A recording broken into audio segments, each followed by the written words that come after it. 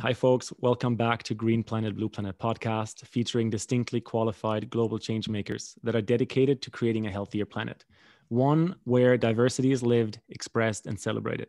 My name is Julian Guderley. I'm committed to a world that allows people from all walks of life to thrive. And in today's episode, my guest is Yanik Silver.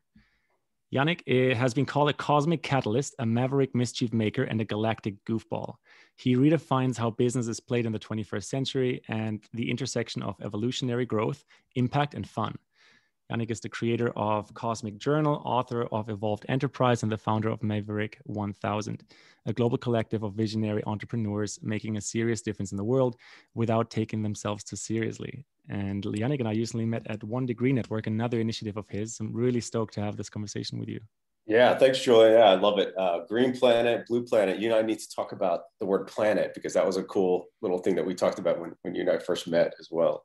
Big time. Let's start right there. I think when we talked, we laughed about this because you had this vision of a planted seed, wasn't it? Yeah, well, right. So that's out of the Cosmic Journal. So actually, I'll show you the page if I find it real Pull fast. it up, yeah. But it says, and there's an interesting story about it. So it says bloom where you're planeted. You can see that. Planeted, nice. I love it. And it actually came from, so for 108 days, every single night, I drew one of these illustrated pages in my own journal, and then it turned into a published work. And I never really intended it to get published, but it's been incredible. And this one, I was out drawing till like 3 o'clock in the morning, doing that drawing here. And then it was supposed to say bloom where you're planted. And then I fell asleep and my pen moved and it said Plane. And I'm like, oh, shoot, man, what the hell am I? Yeah. And I'm like, all right, well, every mistake is actually there for a reason. Like, okay, what am I doing with this thing? And then I wrote bloom where you're planted, and it just changed the context of it so much more. So just incredibly powerful. Just like, why are you planeted here? Why did you come down here? Like, what's the real purpose? Why are you here? Why are we all here? Right? Yeah, on this planet. And I talked about global versus planet, which I thought was a really interesting distinction. Yeah, this is something that, occurred to me. Well, first when I named the podcast this way, and then the word planet just kept coming up for me. But global, really, it got reframed by Ron Garin, who was on the show a few months ago. Global is just really all of the things humans created. It's the global telecommunications grid, the global governance, the global health systems, whatever it is. And so, some of this might be good, but some of it might be bad too, in the sense that it's just a human brain idea. But planet is more like planetary. We're circling around the sun that is circling around a black hole that, is in the middle of space. And so it gets us in touch with this more natural rhythm, which I think that's really it. That natural rhythm. I mean, that's absolutely it. It's, we've lost a lot of that, which has really been interesting for me. Like as a kid, I was really into like sacred sites and the pyramids and all sorts of, now would be called parapsychology. And then I lost all of that, or not lost it, but just went away from it and went into marketing and business, and now I've come back to it. And I really see that this bridge that is needed more than ever about indigenous wisdom, about ancient wisdom, and bring it into modern times. And part of that is these natural cycles and natural ways of relating to the earth, relating to our planet, relating to our place in the cosmos, and the way that we can understand that. Like, actually, my last blog post was about new rules, new language, and new story. And us collectively, if we can lean into a new story, then we can see what is really, really going on here and where we are. Yeah, this is so real. I think there's something I want to dig in a bit deeper, and that is, as a kid, I had this urge or inner feeling, something along the lines of what you just said. And I believe that every single kid has these notions, these awarenesses that there's something bigger why we're planeted here, right? To use your word. There's something here that we have to do. And it has to do with a world that we then seem to forget once we adopt the current adult paradigm, the current nation state separation, the current modus operandus, right? How did you reconnect with this in such a unique way that you're like, nope, I'm coming back to this. This is really what it's about. Well, so I think that it's almost like if you think of it as a spiral, and an upward spiral all the time, you're always coming back to the things that you loved as a kid. So for me, it was art. I wanted to be a professional hockey player and a cartoonist in the off season.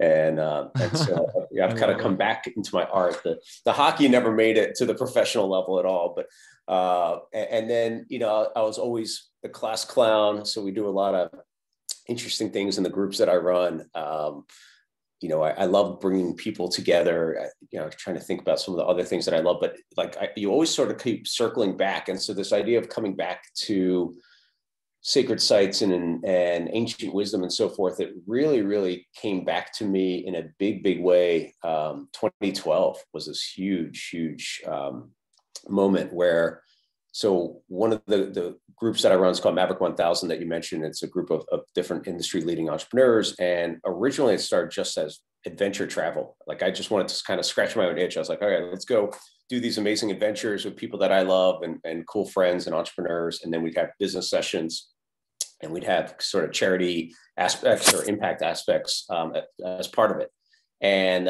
But it was the first thing that I'd ever done that didn't quite work. And it was really interesting as an entrepreneur, as a serial entrepreneur, parallel entrepreneur, whatever, like having multiple things going at once, where it's like, okay, that wasn't, and my full passion, so that came from a question that I asked 12 years ago, which was, am I happy? Would I be happy doing what I'm doing 10 years from now?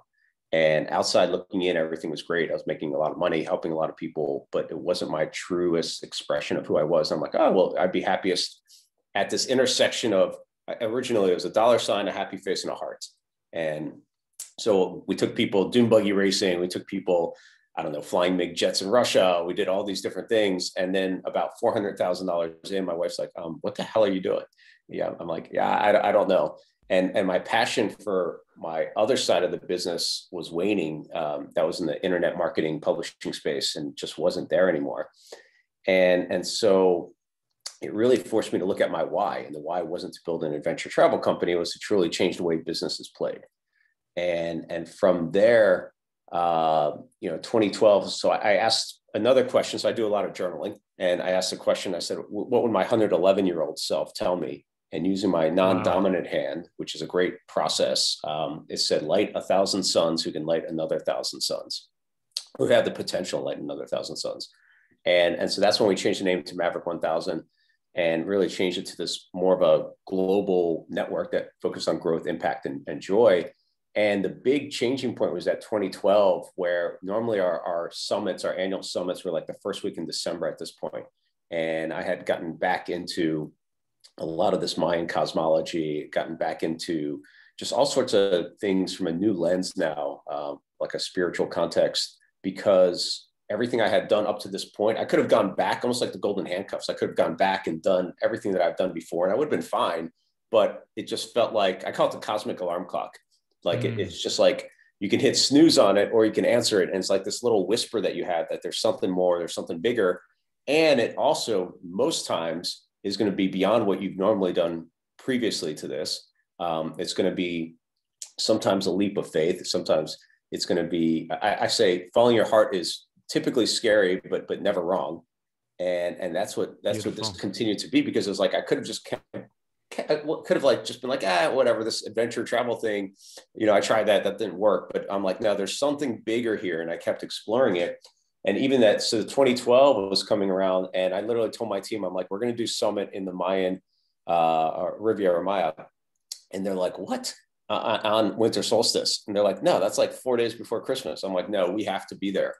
And we changed everything. We're able to find a great connection there, who actually let us spend the night in a Mayan village. And so that's how we welcomed in solstice. Wow.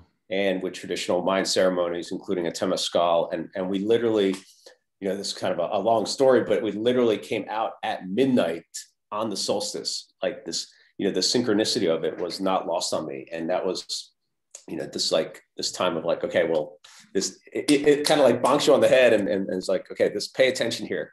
And the symbolism, and the symbolism of temazcal, you're going into the womb of the earth to be reborn. And it was just incredibly powerful. And so we dug in much more into this evolutionary context for entrepreneurs, like how do you evolve yourself and evolve your business?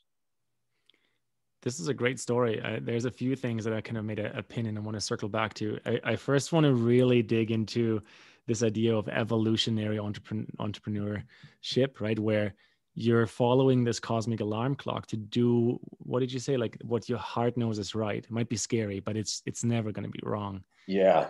This is how I've lived my life in the last like 7 to 10 years. And it's definitely looked scary for a lot of people that are close to me. They're like, what are you doing, man?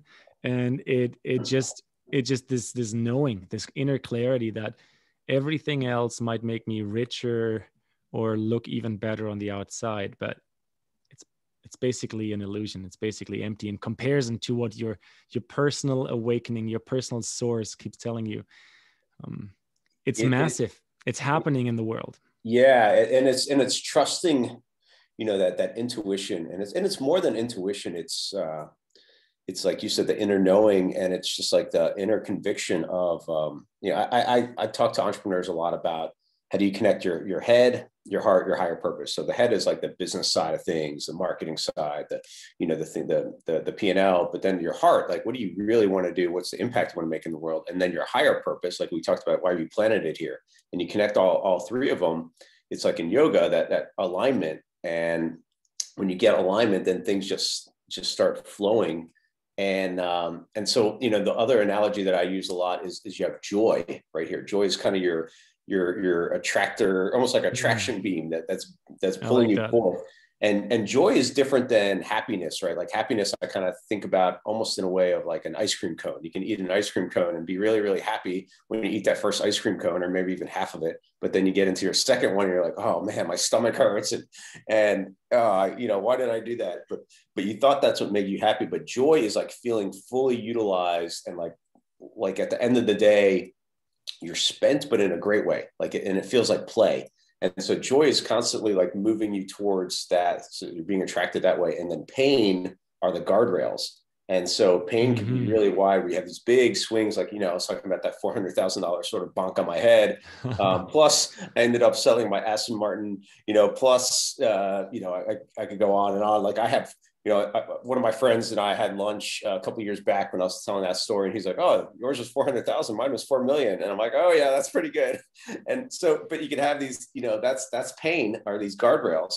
That is like, okay, well now, and then the more in alignment you are, the more you're gonna be like this, moving up that third way up towards joy.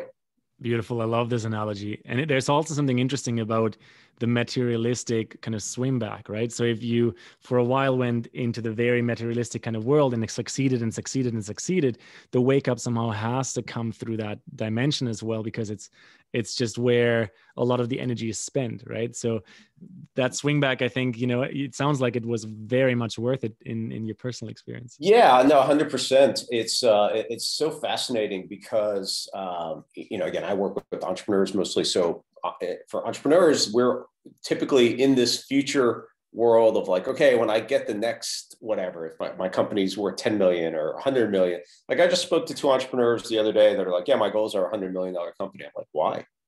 Like, it just like, and then when I got to like the second why, I was like, well, it just sounds cool. And like, there was no real, and there's nothing wrong with it per se, but it becomes a little bit of a hollow goal.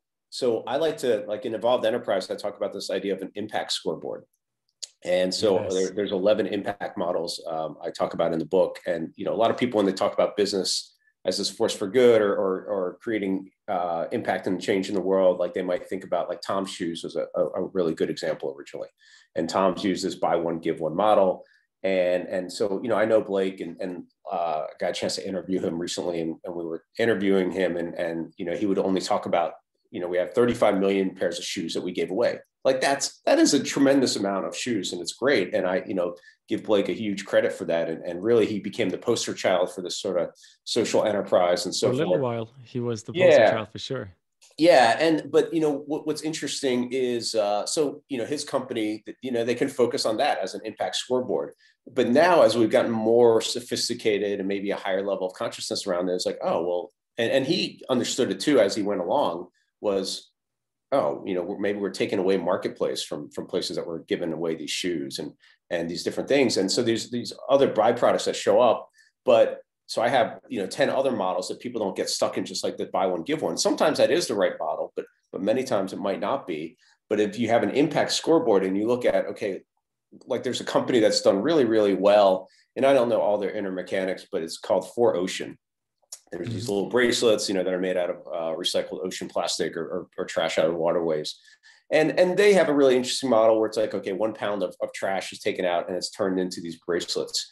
And so now they have on their website, how many millions of pounds of trash they've taken out, which is, just another great metric. So it's an impact scoreboard and they can point to that. And then people get excited. So in Evolved Enterprise, I talk about this idea that, customers want to buy from companies that have a greater mission and purpose. They actually want to share it. It changes the identity. It moves the company from being transactional to transformative to even transcending what a business can be. But it also has to be done with authenticity and this genuineness that it's a true impact and not just done for maybe the marketing side or maybe like a greenwashing or a pink washing, as you've seen. And so there's a lot of factors to look at. But so this impact scoreboard allows you then to say, okay, if we built $100 million company, like what is the impact we could have? And that becomes the new metric. And as a byproduct, then that's baked in. I love what you just went with that, Yanik. There's, there is something about this like greenwashing, whitewashing, pinkwashing, however you want to call it, storyline that brings me back to what you said a little while ago around like you kind of got bored or tired, or you use different words around this like marketing background of yours, right? Yeah. Because really, if you think of, I'm going to go one more back. You talked about like parapsychology. As a child, you were fascinated with these like, elements of reality. If you think of it, I feel like we've used marketing in this way where we've taken all of our magic to create illusions and create like lie to people to sell things just for the sense of profit. And at this point in 2021, it just has become so obvious that this is entirely empty and it will never create happiness or alignment with the planet or any well-being for anyone. So we've gradually become more aware and more bored of it. And to the point where now we're in this pivot and turnaround phase, if it's 5 years or 10 years, where I think we'll see the whole world adjust to this over time because there is no other pathway anymore. Yeah. Well, so it's fascinating. And some of the people that I really looked up to in that marketing world that I learned from way back, like David Ogilvy, he was kind of one of the top ad men in turn of the century. And he was actually a direct response marketer. So he understood what the person really wanted directly. And one of the things he used to say, but not everyone really got, was that the consumer is not a moron. They're your wife or they're your grandmother. And today this is even more so. Like the way that the buyer is incredibly sophisticated for the most part, and they can see through the marketing gimmicks and things like that. So that's why a couple of years back, so Kentucky Fried Chicken ran a campaign where they had pink buckets of chicken. And it was like 50 cents was donated to the Susan G. Komen Foundation. And so that's this pink washing thing. It's like, oh, great. We're going to get involved in breast cancer. Seems like a great idea. They had smart people, I'm sure, sign off on this, that this is awesome. We're going to do something for social good. And then I'm looking at it and I'm like, I don't get it. And my friend's like, well, they sell breasts of chicken and this is for breast cancer. I'm like, oh, okay. But a diet high in saturated fat has been linked to cancer. So it's like, it's very, just incongruent. Out of integrity, really. Yeah. And that's why they have a massive backlash on social media. So there's more and more transparency than ever before. And so I look at, things are going to sort of get figured out sooner than later if it's not in integrity in that way. And even like, I think companies that mean well, but they're not realizing like what, so and I don't know all the inside behind this, but there was a cruise line. This is at the biggest level, right? A cruise line. You might have seen this. That I think it was Carnival wanted to do a socially conscious cruise where people would volunteer, and so they had an entire cruise ship just for that reason. And I forgot the name of it now, but it got like just massive flack about the amount of pollution and going on. And it's just like, I remember this actually. Yeah. And it's just like, well, it doesn't really work. And it's fascinating because we do a lot of work with Virgin, and Virgin has their new Virgin Voyages coming out next. And so they have looked at, there's like two ways that they've kind of looked at it. One is, let's go from the bottom, like start at the very beginning and be like, how would we create, the least polluting kind of cruise ship? And what would that look like? And so they've done no single-use plastics and different things. Like they've really looked at it from that angle. So they've done a pretty good job. And then, but at the same time, it's like the footprint that they're going to be leaving is pretty big. But they've come out and said, okay, well, there's going to be cruises, so it's better to have a better cruise than no cruise, or than to have cruises that are doing terrible for the world and for the environment. So, I can kind of buy into that a little bit, but it's just fascinating to see how much more discerning people are.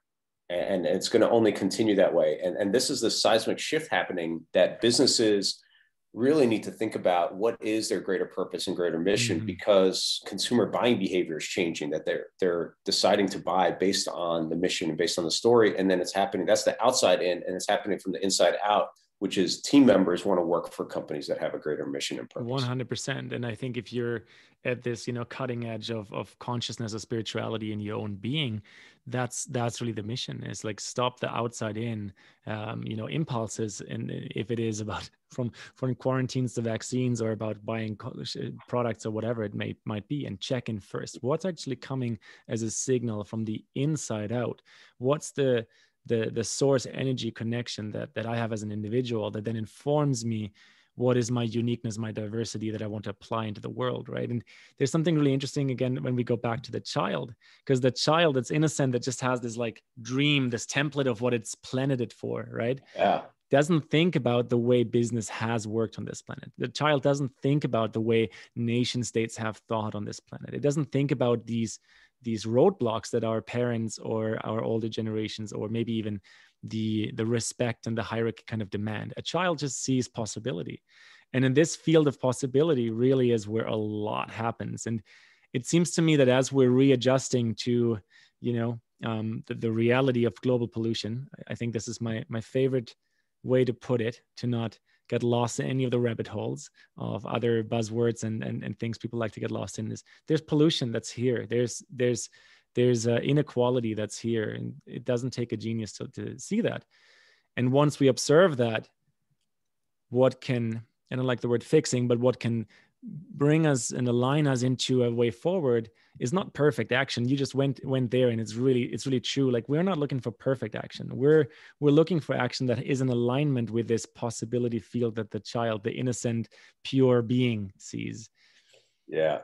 I have two things on that. One is it's like, how do we use the mechanisms in place? So that 1 Degree Network, where you and I met, the intention of that, and this is something I've held for almost like 10 years now and been doodling on it and thinking about it, is like, how do we nudge consciousness by just 1 degree using the leverage of business? So the leverage that business has, to me, are the distribution channels, are the talent within organizations, the supply chain, like where are you buying from, your team members. So I have something called empowered employment, maybe we'll talk about.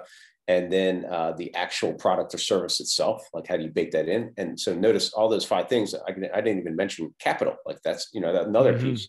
So it doesn't even have to cost any money. It doesn't have to be looked at as a cost. But so my thought is, when you can nudge the consciousness of the leaders in business and the leaders who have other leaders listening to them or following them in some way, then you have this greater ripple of impact that happens. And I have another way of thinking about it, which you and I laugh about, which I call the evil schemes for global good. And, yeah. And I still chuckle about it. Yeah, actually, and evil is an acronym, which is evolutionary, visionary, impactful, legacy.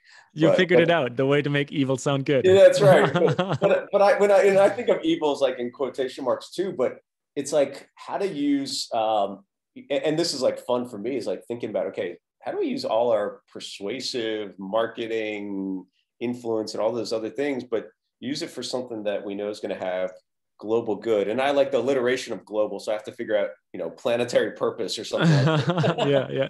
That's what I used to call my coaching programs for a long time, planetary purpose, because it's what is coming from the inside out is this idea that like you are your purpose. The more you unfold you into the world in a planetary awareness, understanding, consciousness, the more of use and service you're going to be.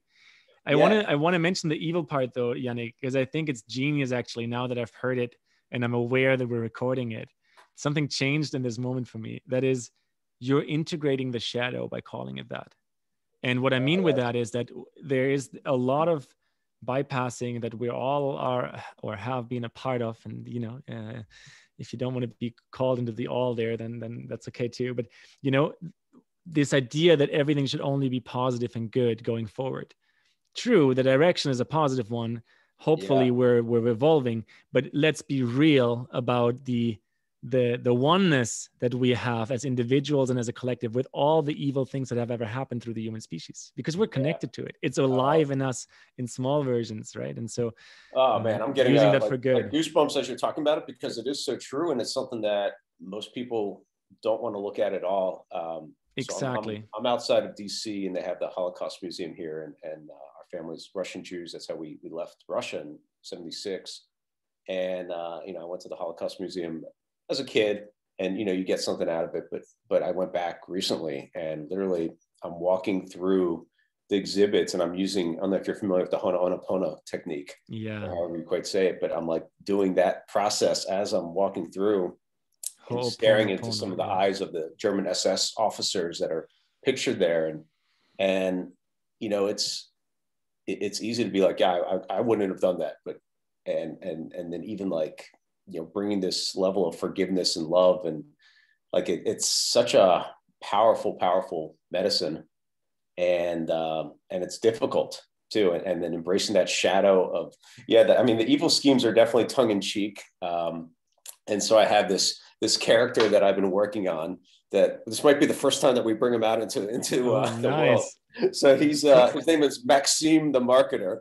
And Maxime the Marketer. Maxime is a little bit like my dad. He has a Russian accent, but he's also old school marketing, and he can say whatever he wants, and he brings like a level of levity to it. And so, Maxime would be like, so there's a story about my dad. So when I first started teaching people how to take their information and content and sell it, and kind of went off on my own. I worked for my dad's business for a long time. That's where I learned marketing and copywriting and so forth.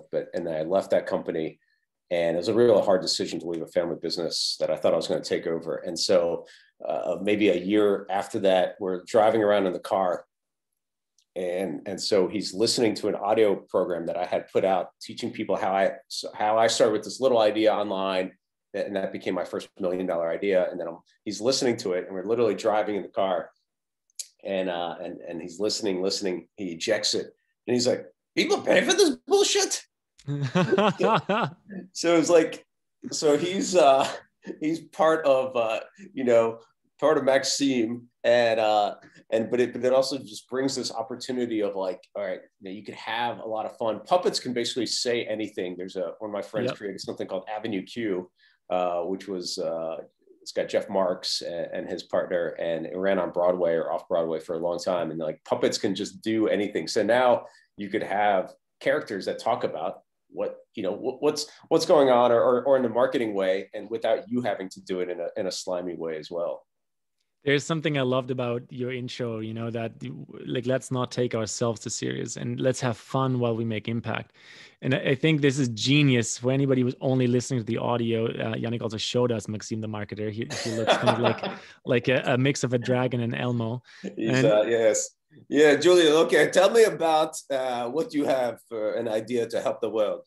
An idea to help the world. Oh, that's Maxime, you're putting me on the spot. So tell me one good idea to save this planet. You call it this planet. I don't know if I have ideas to save it. I think I have ideas to get more humans connected with their internal compass, and connect with more other humans that are on the same, change-making nexus of this inner bringing out this inner devotion into our outer world. And with that, you know, what I'm dreaming of, and this is interesting because it relates to Yanik's Maverick 1000, is if we had pods of 144 people, where each of the participants activates another 144 people.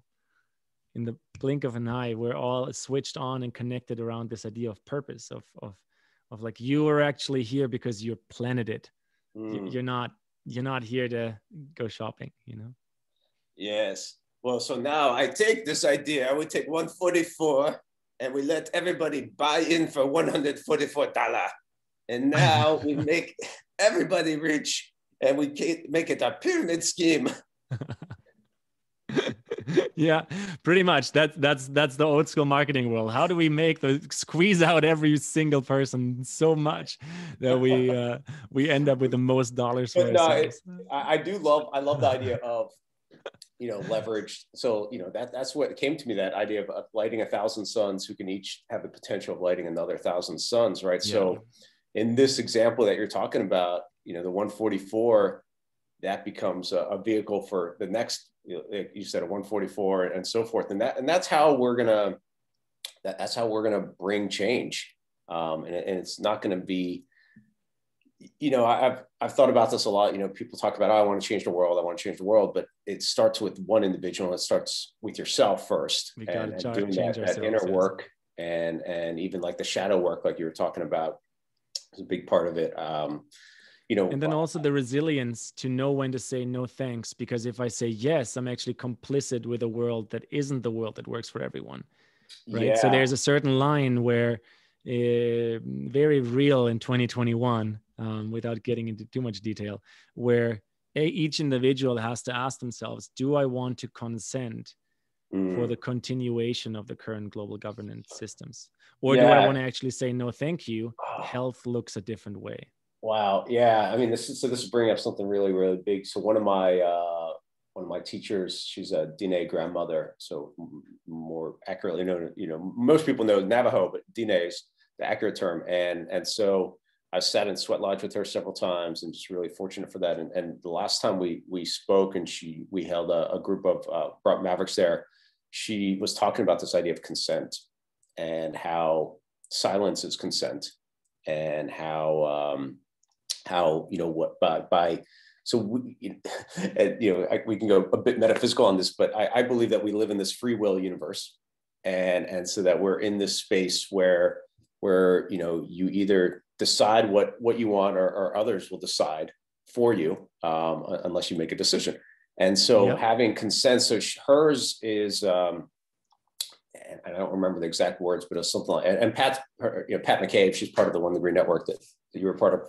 And so she was talking about, you know, that I only consent to the natural laws of the earth, and heart of the earth, or something like that. And I can't remember exactly, but so that really hit me about, you know, what do I give my full consent to, and actively doing that, and with real discernment and intention. So, you know, I think intention is huge. I think bringing real awareness, like all of that is around consciousness too. Like in our decisions that we're making, that consciousness decides like how further along we can see our decisions. So whether we're doing it in our business or for our lives, so many ancient cultures will talk about 7 generations, and that's their level of discernment and level of consciousness that they're thinking through. And this idea of consent is huge. It's like how to be in alignment with natural laws and not man-made global laws. This is huge, Yanik. I'm so glad we're having this dialogue. You know, so for one, I'm going to ask a 7-generational question at the end. This is kind of the reason, the deeper calling that made me start this podcast, actually, is this question. I want to come back to consent and natural law for a second, and then silence, because it's very present in this space for me right now. So yes, the child that comes into this world that's planeted here with this idea of like, why am I planeted? What am I gonna bring? Doesn't know about man's law and man's creation or humans creation of systems.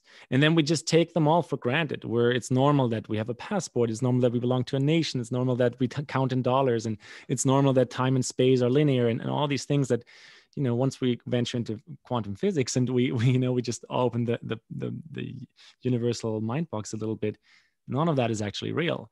And so we've agreed that it's real. And at this point in our time, we have to opt out at some point if we want to create a world that is different. And it looks different for everyone, and it's a different timing maybe for everyone as well. But I think this consent to natural law, like Pat is guiding both of us right now, is a very powerful one. Because imagine rivers have legal defense. Imagine the headwaters of the planet had legal defense. There was no pollution into them. There would be no way to just get away paying a bribe and, oh yeah, we just polluted the headwaters of a continent. No big deal. That wouldn't exist anymore. And that comes with consciousness too, right? Because if you're not going to do that, if you see what the byproducts would be. If you're caring for the 7 generational connection, exactly. Which is another part of our shadow work, right? So I want to bring up the silence earlier. You mentioned the German genocide on the Jewish people, and I'm German by passport. I'm actually sitting in Germany as we're having this conversation, and that's right. Acknowledge. I didn't even put that together when we were talking. It's in our space, Yanik. It's in the space between you and I, because think of it like Black Lives Matter was a big cultural wave in the last year in 2020. Huge, very needed. Lots of marginalized people from all kinds of backgrounds and ethnic backgrounds. That reconciliation has to be an active process. But between you and I, since our ethnic background is Russian, Jewish, and German, that's what's in the space. So I just want to acknowledge it one more time and wrap my eyes and I also have to admit, like, I don't necessarily know what to do other than to acknowledge it. Yeah, well, even just bringing that forward has a new level of awareness on it, and that's really, really powerful. And I, what brings up with me, and we're having this conversation also, talking about Pat and just different indigenous like people, like the history. When you start looking at history, it's a very different story than we're told in our schools and growing up. And I don't even know, and I start uncovering it a little bit by these teachers that are helping and uncover, almost like removing some of the covers that you have on your eyes and it's blindfold. And I'm like, oh my gosh, I don't, I didn't realize that now this idea of reconciliation and what needs to be done. And even the United States, like one of my friends who's very wise individual, he said that there's not going to be peace in the US and in America, even the world, until there is a acknowledgement of what has happened with indigenous people around the world everywhere. Big time. And the same with slaves from Africa. Yeah. That's alive all over the American continent. Very, very real. And so that is, that's very real. And so, so I was saying that I wrote this interesting new essay about new rules, new language, new story. And so part of it is about, if we're fighting against something, then there's an opposite energy of fighting back against it, and then fighting back and fighting back. And so that's where these new rules come from, which are about, I saw this interesting video that this one woman who's a really interesting venture capitalist posted. She invests in underrepresented founders. Her name is Arlen Hamilton. And she posted this great video about people playing Monopoly, and how if one person just arbitrarily got more money, they would start acting more aggressive and like banging their piece when they moved around the board and just being, a complete jackass. And it was fascinating. And that, the point of the video was, this is about inequality and how this happens. And so, and I said, yes. And then I also said, well, the rules of Monopoly are to bankrupt the other person. Yeah. And so the rules are set up in this way. So if there are different rules, like I have friends that created something called Fresh Biz Games out of Israel, and they have a bunch of facilitators that run these workshops. And it's a game a little bit like Monopoly, but it's been great because it's in collaboration and working together and partnering. you actually move through the board even faster and get to the ultimate destination, which is this island. It's actually based on Necker Island. And you get to this island and everyone can get there. It's not one winner. And so there's, new rules. And when we have new rules, then the game changes. And so I believe that we build a better game, then people will come over and opt into this better game, whether it's in the financial system, education, healthcare, you name it, every single place is really ripe for disruption. And then they come over here and then the old game, loses its energy. May it be so. I'm going to throw one more little story in before I ask you this question about your 7-generational vision. Okay. And so I was just in Brazil for the last 2 months, and Brazil is a country that loves memes. Memes are just like the currency. And so the meme was a group of monkeys, and one monkey had all the bananas, and it's like spoken by a psychologist, the speech bubble. And it's like, if we were to watch monkeys and one monkey would take all the bananas and own all the bananas, we would say, this monkey is crazy. What is going on in this tribe? This is just wrong. But if one human takes all of the currency, we put them on the cover of Forbes. It made me chuckle so much because it was so simple. And it's like, yeah, that's kind of weird. Yeah. You'd never see a monkey take all the bananas and not share them with his other people. Yeah. So, this has been something that, I've had conversations with one of my friends about in a deep way, because we're looking at new business and equity structures for some of the companies that we're designing. And I really believe really very, very deeply in this idea of the more value you create, the more reward. Like, so, two people can work just as hard, 12 hours a day, 10 hours a day, whatever. And one person is, I don't know, let's say painting fences for 10 hours a day. And the other person is, let's just keep the painting analogy, painting, I don't know, masterpieces or murals or something like that. What is the value of they've all put in the same amount of work. Some people would argue, well, they both deserve the same amount of reward because, they should be compensated equally. And so I do think that there's a difference in, what the higher level of value, but everyone can be figuring out what is their highest level of value they can be putting out. Like painting the fence might not be that person's highest level of value. They just never imagined that they could paint a masterpiece or imagine that they could do something else that had a higher level of expression for themselves.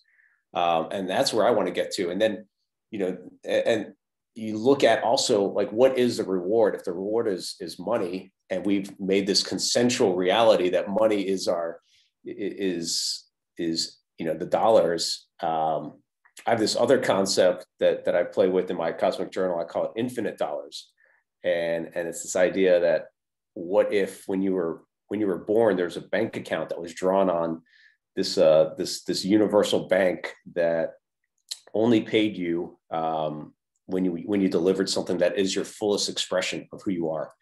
And so encouraging creative expression. Yeah. At the highest level. Like, so I call it play fully. And like, it's this idea, like it feels like play, but it's full expression. And so you're only going to get rewarded infinite dollars, which are better than dollars, euros, yen, even Bitcoin. It's infinite dollars. And it's, this is a natural currency. And so it's like modulating those two. And I haven't quite, got to my own, what is this alignment fully, but there's something in there. And especially now I'm even talking it through it a little bit more with you too. There's something a little bit closer about higher level value expression and then play fully and then being rewarded in infinite dollars. There is something really big there. I can feel it too. There's something about encouraging and empowering individuals to express their unique gifts that this current paradigm, dollar system, etc., doesn't do. And so that's what we want in a world that works for everyone. Diversity and equity in that sense of equality in an equity way isn't because everyone has the same or gets the same or is worth. It's worth the same in an ethical sense, but we're all different, and that's the beauty, right? And that needs to be encouraged. Right, and it can't be. I read Ayn Rand, many times as a younger person, and this whole notion of like people putting in their best work, but then others simply just taking it, which you would call these looters that are taking it because of violence or because of governmental laws and so forth. And that doesn't work either. Like it's like, you're not going to put out your best stuff if you know that it's just going to get taken and you're not going to get rewarded in some way. But I also don't believe in, we're seeing this massive inequality of wealth, of what we call wealth right now. And that doesn't bode well for the future either. So let's go to the future here for our closing question. So the question is basically, if we were to zoom out on the timeline, we're going to the 7 generational place, 7 generations into the future. What kind of answers are we to that future? And so specifically, Yanik, like what's your heart's dream message or vision of that future?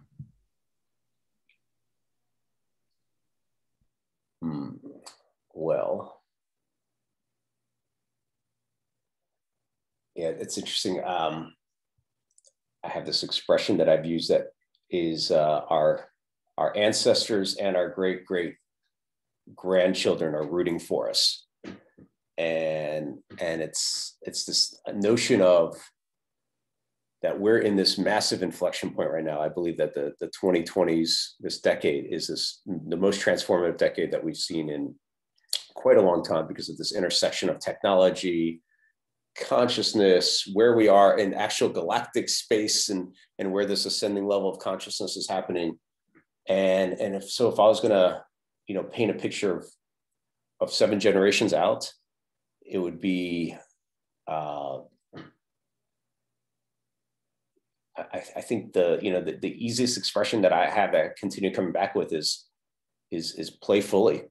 And fully is in parentheses, and play, what feels like play and full expression, but then the byproducts are of that is purposefully and profitfully, even gratefully.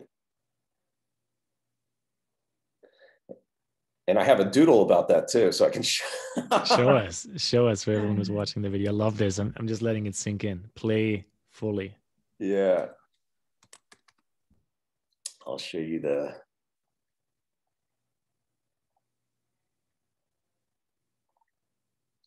this is it.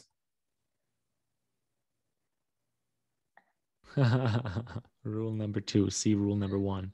Yes, it says, it has a picture of rules taped to the earth, and it says rule number 1, play fully in parentheses, and then rule number 2, see rule number 1.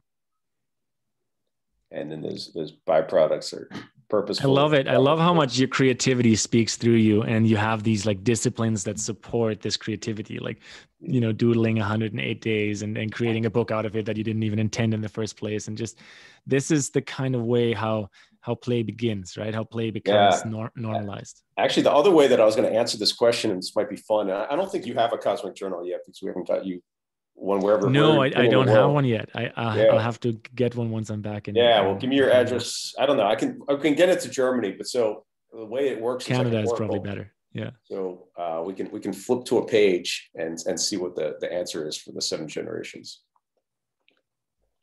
Or you can give me a number. What do you prefer? Let's do. So between 3 and 189. I just got 68 randomly into my head. Okay, hold on. All right, so let's go there.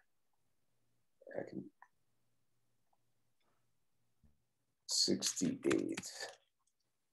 All right, so that's actually kind of funny. So 68 is, so on the left-hand side are blank pages, or we have different prompts and so forth. So we'll go forward 1 page, but I actually kind of like this as an analogy. It's you get to write. This is, it's a blank slate. It's a blank slate. We get to write it. And you get to write this is genius. Get to write the story. So, but you have a couple little prompts here and a little space for it, but it's and I do feel that way. Like you get to write the story, and at some point. At the top there, sorry, Yanik, but at the top there, you got to plug in first. So you got to plug into your own source, and then you can write the story. There you go. And then we got our lightning bolts and a little bit of magic happening.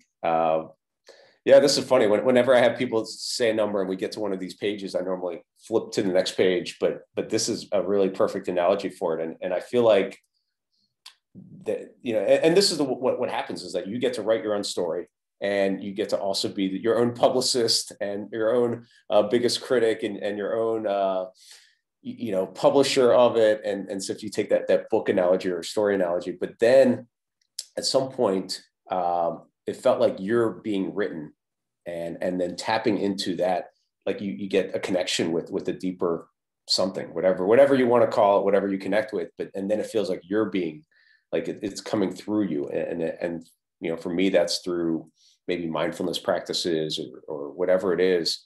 And but that's where you get that stillness and that inner knowing that we were talking about originally, of following your heart, following your own heart and yeah, source. but it's Yanik, more this than was your fun. heart. Yeah, this was fun. Thank you so much for all the inspirations, for going to, you know, some of the shadow work, for some of the really inspired positive direction. yeah, this is beautiful. Thanks, Julian. Thank you for having me.